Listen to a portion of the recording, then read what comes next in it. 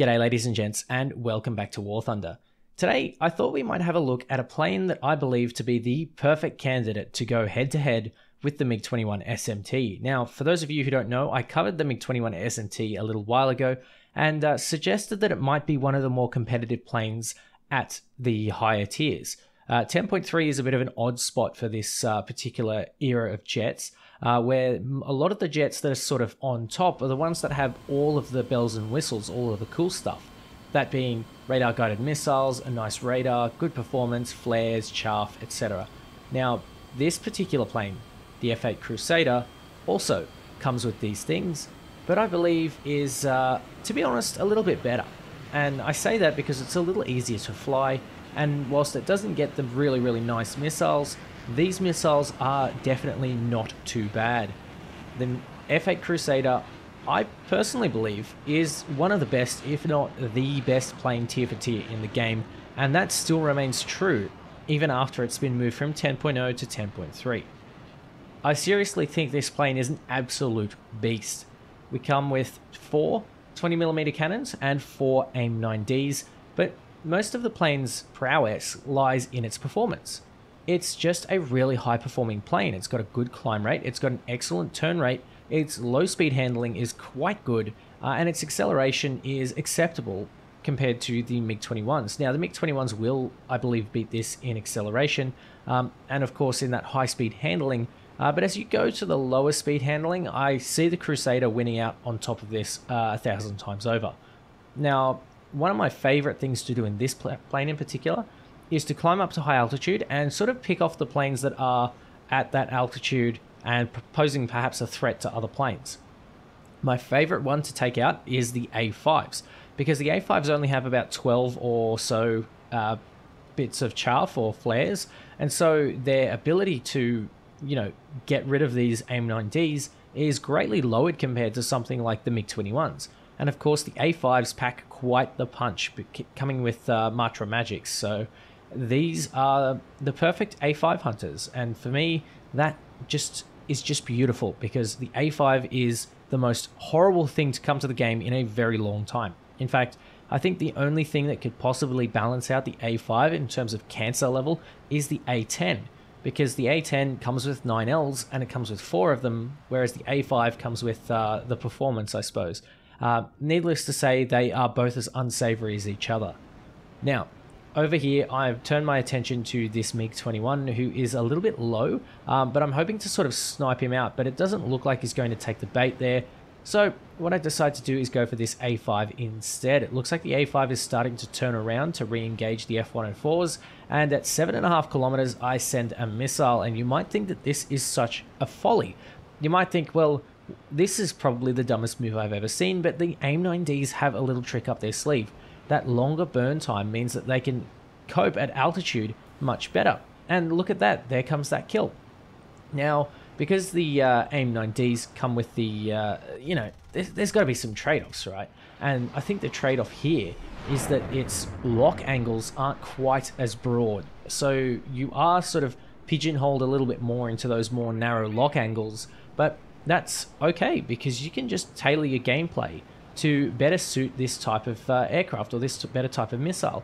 I'm going to send one down there for that MiG-21, and hopefully it's going to ring home, but unfortunately it doesn't, because the flares play an excellent part there in mitigating that. Now, this A5, or AV8, sorry, is coming in, and the A5 above me is also coming in, but he's focused on the Mirage, so there's plenty of flares up in the air. There is no missile that could possibly be tracking me at this point.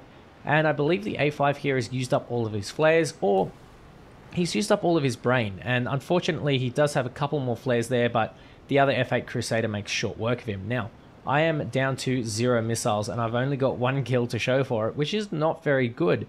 But that's okay, because remember, ladies and gentlemen, we are flying the last gunfighter here, and I know before you say it, this plane got most of its kills in real life with missiles. I am still going to call it the last gunfighter, and nobody can stop me. So, speaking of nobody can stop me, that F5 could definitely stop me if he pulled his cards and played them correctly. But it's an F5C, so he's just got mum's credit card, taken it, bought himself a new shiny plane, and he's just going to go and tunnel vision with it. Now, speaking of tunnel vision, we have that A10.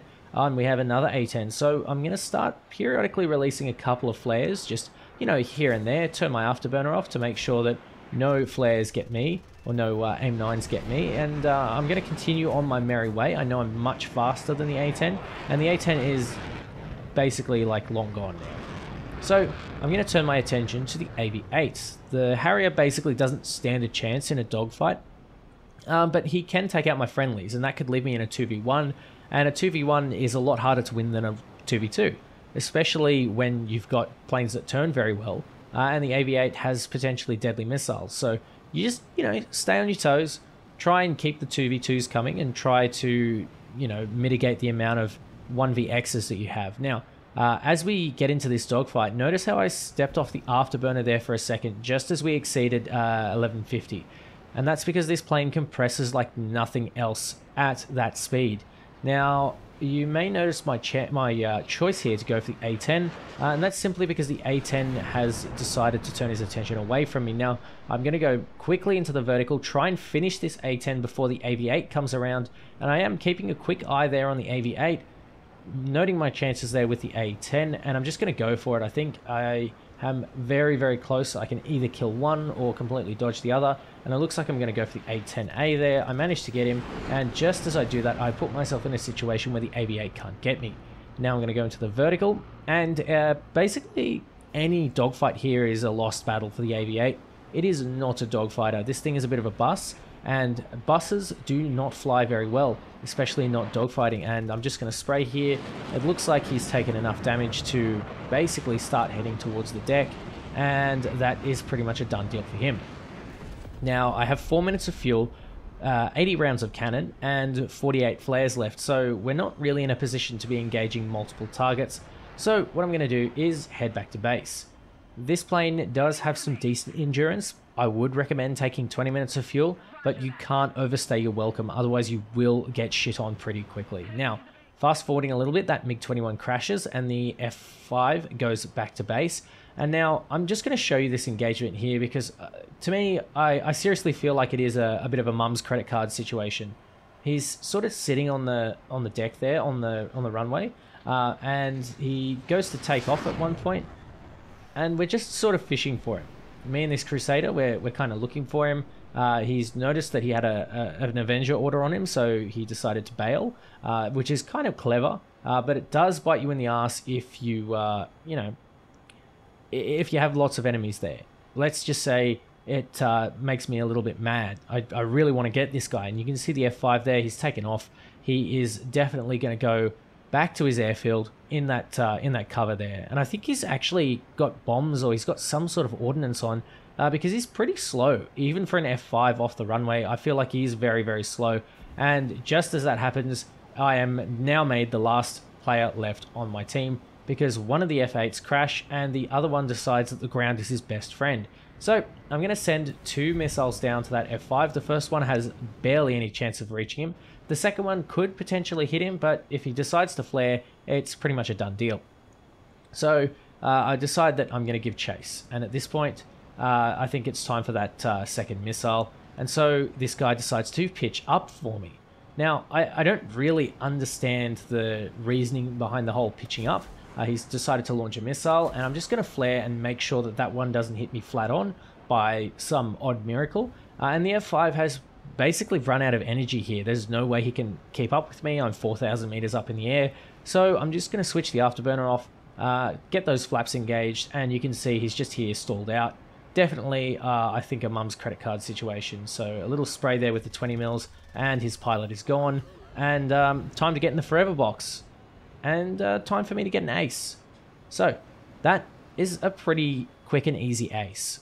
Maybe not quick because the game starts off a little slow, but you can kind of see the way that I like to play this plane. It is extremely effective, but you know, what happens when you get up-tiered? What happens when you get put in a situation where you are definitely not the top dog? Well, that's when you become a support fighter. And I did say this in the last video that I made on this plane. You do become a support fighter in these types of roles. You can't be expecting to win the day every single time, but this is the perfect example of being a support fighter here. This MiG-21 is harassing the JA-37, and so I thought I might just send some AIM-9D magic all the way down there at 5,000 meters altitude. We're going to send it all the way down, and you know what? It's going to hit because the AIM-9Ds have that range on them. It's very impressive what range you can get out of these missiles. They, for some reason, just love to soar and just get that distance. It's kind of like the PL-5B. It reminds me a lot of the PL-5B, and I think that's loosely what the PL-5B is based off. It wouldn't surprise me. But these missiles tend to do that type of thing. So if you have a Crusader that is 5 kilometers away from you, yeah, be scared, because it can potentially do this. Now, our next target here, our next friend who's going to receive a beautiful bunch of AIM-9D is this MiG-21 MF here, who basically didn't stand a chance. This J7E is also looking very juicy, but is not quite at the right aspect to receive the gift of the AIM-9J. So we're going to try some guns, and of course, because this match is you know, a little early on in the piece, I'm a little bit rusty, and so my aim is not exactly on par where it should be. So let's have a look at what this J7 gives us. Now, the J7 is going to out-dogfight us, but if I can sort of stick behind him, he'll have to be a little bit quick because there are lots of enemies around him. So, you know, it's either be slow or be dead. Sorry, or be quick or be dead, rather. So I'm just going to send him a little gift in the form of an AIM-9D, but unfortunately it doesn't lock properly, and so that leaves me in a bit of a situation where I've just wasted a missile. Lovely. Now, am I going to waste another missile on this J7? I think I am. And there goes that final missile. You can see me compressing again. And I think the J7E gets away from this one. No, he doesn't. And that is because this missile it's pretty good. And when someone's not paying attention, then they pay for their life dearly. They make a little fucky-wucky, and then they just get in the forever box. It's just beautiful.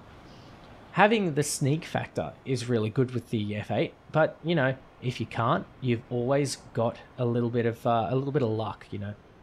So speaking of luck, this F8, this F4 is looking like he's wanting to use some luck against me because he's going into an immediate right-hand turn. Like, this is probably textbook, like, how not to fight the F8 Crusader.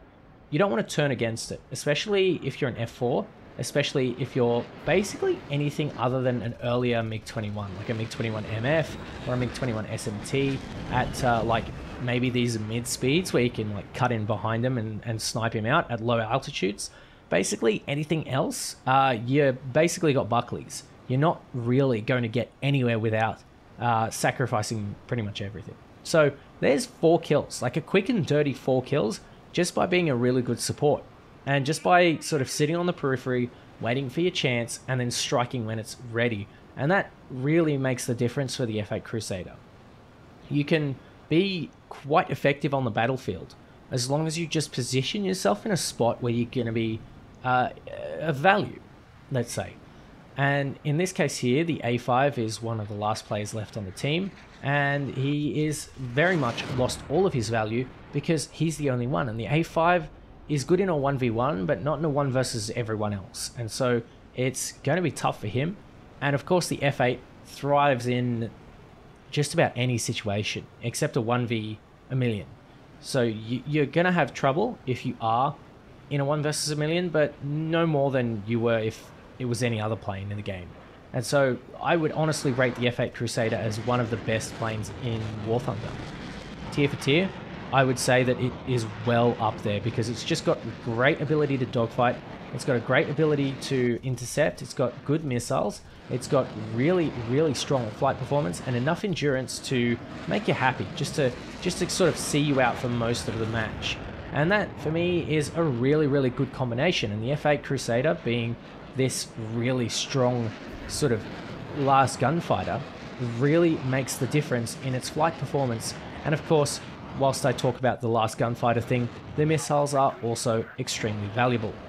Now, I'm in here against the A5C, and it's pretty much a done deal. I know when he gets really fast, he's going to start losing his ability to turn, and that's exactly what's happened here. He's compressed at that like 1100 rate, just as I run out of fuel, and there we go, another quick and dirty ace to round it off for the day. So, ladies and gentlemen, that will do it for today.